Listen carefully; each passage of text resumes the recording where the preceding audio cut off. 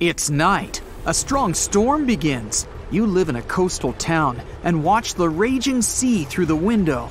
Lightning strikes through the sky. Huge waves crash against the shore, and a downpour turns the sand into wet clay. In the morning, a lot of fish are going to be washed ashore, you think, and go to bed. It's some strange noise that wakes you up. It's like hundreds of thousands of hands clapping near your window. You go outside and see a huge crowd of people standing by the sea. The popping sound is getting louder, and its source is tons of fish washed ashore. They've been here for several hours, but are still alive. They kick and beat their slippery bodies against the sand. You see carp, trout, sardines, and even a few huge great white sharks. They are full of energy, snapping their big toothy jaws. Somehow, all fish can now breathe air like humans. You help other people throw the fish back into the water. You can see them swim away into the sea depths, but some of them come up and swim close to the surface, enjoying fresh air. You've helped almost all the fish, except for the sharks. A rescue crane arrives. It lifts each of the sharks by its tail, one by one, then carries the fish toward the sea and lets it go. From the news, you learn that air-breathing fish have been washed ashore not only in your city. People find them on beaches all over the world. Scientists and marine researchers have already gone on a sea expedition to study this unique phenomenon. Later in the evening, they announce the results of their study. Now, every sea creature that has gills can also breathe through newly developed lungs. They can stay on land for as long as they want. They only need to have some water to drink, just like other living creatures. Fish absorb water and pass it through their gills. The gills have special receptors that draw the air out of the water and send it to the fish's bloodstream. This way, their bodies receive doses of oxygen needed for life. After this, carbon dioxide is formed. It enters the fish's blood, then passes through the gills and is released back into the water. The ability to breathe through gills has remained unchanged, but the anatomy of these creatures is different now. They've developed lungs and a respiratory tract. When a fish is in the water, it closes this tract and blocks access to the lungs. This way, water doesn't get there. But when the fish is on the surface, it closes its gills and opens access to the lungs through the mouth. This amazing metamorphosis doesn't bring significant changes to the world, yet. Dolphins and whales have always had lungs. Air passes through their nostrils, which are located on the top of their heads. This opening is called the blowhole. Dolphins come up to the surface, fill their lungs with air, and go under the water for a few minutes again. Now, not only dolphins, but also all the other sea creatures swim close to the surface. You take a boat to go on a sea trip and see the shocking phenomenon with your own eyes. The further you get from the shore, the more fish you notice in the water. They jump out high and dive back in like dolphins. They seem to be enjoying their new ability. There are so many of them. Several dozen fish jump into your boat. You throw them back into the sea. You see a huge fin and turn off the engine. A shark is swimming a few hundred feet away from you. It's about the size of your boat. Fortunately, it's distracted by other fish and is not going to hunt you. You turn around and go back to the shore. Dusk is falling. You can see city lights. The sea is filled with glowing jellyfish and phytoplankton. Because of this, the water is gleaming purple and blue. You're fascinated by this sight and don't notice the lights of the town suddenly turn off. You can hear people screaming.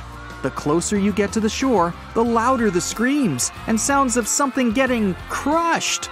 Finally, you arrive at the pier, get out of the boat, and find that a part of the embankment has been ruined. Boats are overturned, streetlights are broken, electrical wires are torn. A long trail of transparent, viscous liquid leads from the pier to the town. You slip on this slime once or twice. The streets are empty. Cars are abandoned. Windows and houses are broken. There's garbage everywhere, and the road is also covered with ooze. You hear some kind of popping sound coming from a dark alley. It's approaching you. A small octopus appears on the road. It's moving in a spider-like manner. With the help of its tentacles, the creature climbs a car, jumps onto the wall, and crawls up. After this octopus, another one comes out. Several squid follow it. Some of them are clumsily crawling towards you. You take a step back.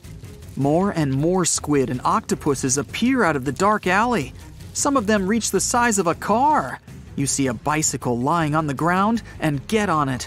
You're traveling through deserted streets with an army of octopuses crawling behind you. The ground starts shaking under the wheels of your bike. You hear a deafening roar of an unknown beast. You look back and immediately regret doing it. A huge monster, the size of a 5-story building and similar to a squid, breaks the wall of the nearest house with one hit of its colossal tentacle. The creature has come out of the darkest corner of the sea. Ever since the animal got a pair of lungs, it's been looking forward to taking a breath of fresh, clean air. Instincts brought it to the surface, where it smelled a lot of food. The city lights attracted the Kraken's attention. With its huge tentacles, the Kraken clings to the walls of buildings and the road and catches up with you. You see a tunnel straight ahead. You push the pedals of your bike as hard as you can and manage to get inside. But then you hear a strange sound behind your back. The Kraken, like an octopus, doesn't have an internal skeleton. Its body consists of muscles. That's why it can squeeze into any hole, like a liquid. The Kraken is chasing you in the tunnel, like a snake with dozens of tails, but its speed is slowing down. You accelerate and get out of the tunnel. Frightened, you travel as fast as you can and reach the nearest city by morning. Here you meet your neighbors and learn that sea monsters unexpectedly appeared in coastal cities all over the world. Fortunately, they don't stay on land for long. They've been living in the cold ocean depths for years, and their skin can't withstand sunlight. At dawn, the monsters return to the water. But sharks and other sea creatures come to the shore to have lunch more and more often. Years have passed, and they've learned to survive on land. They kick, wave their tails, push with their fins, and move clumsily along roads. The residents of coastal cities build huge walls along the beach to stop the invasion of fish and big squid. Sea creatures receive twice their usual amount of oxygen. They absorb it through the gills and fill their lungs with it. Thanks to this, the blood in their bodies circulates better and faster. This makes their muscles stronger and their brains smarter. It becomes difficult to catch fish. They easily break out of fishing nets and jump out of boats. This increases the population of all marine animals, and especially sharks. It becomes unsafe to travel by any kind of ship. A small fishing boat can be easily overturned by a shark. A huge cruise ship can come across several giant squid. Hundreds and thousands of years pass. More and more fish come to land. Evolution changes the structure of their bodies incredibly quickly. Some fish have grown elongated limbs. Their skin becomes slightly rougher. Their fins and tails remain, but their paws become longer. Imagine a shark with crocodile limbs. This is exactly what most fish look like now. Millions of years of evolution will pass, and fish will resemble people. But they will be covered with scales, with small fins behind the ears and a huge fin on the back.